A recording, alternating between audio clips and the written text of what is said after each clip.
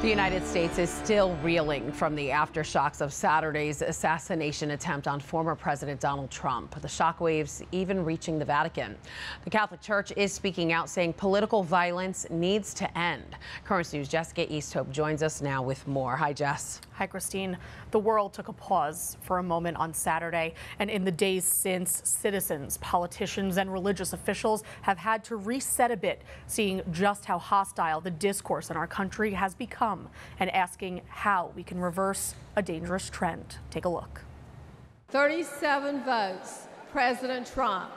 Former President Donald Trump Monday officially named the GOP presidential nominee at the Republican National Convention, just 2 days after surviving an assassination attempt. Take a look at what happened. Saturday, in a field in Butler, Pennsylvania, a shot and chaos. President Trump grazed by a bullet that was less than an inch from being fatal. The Holy See uniting in prayer with U.S. bishops. Church officials across the country, including Brooklyn Bishop Robert Brennan, swiftly condemned the violent act. We have to condemn violence in every form. Violence that afflicts our nation in so many ways. At the same time, we have to condemn the divisions and the rhetoric that raises the level of hatred.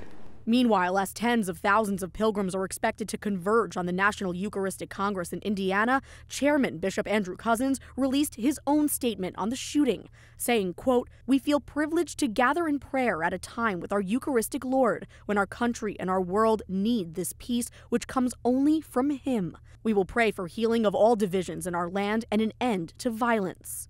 The nation reacting to an assault on the former president and our democratic process.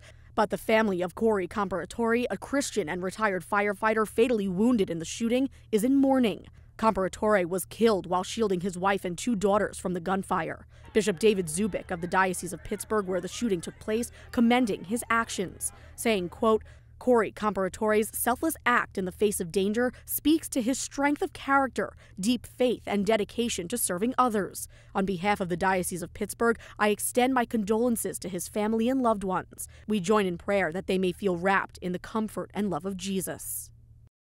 The shooter, 20-year-old Thomas Crooks, was killed by Secret Service snipers shortly after President Trump was hit. And Christine, the FBI, as we know, is still investigating a possible motive.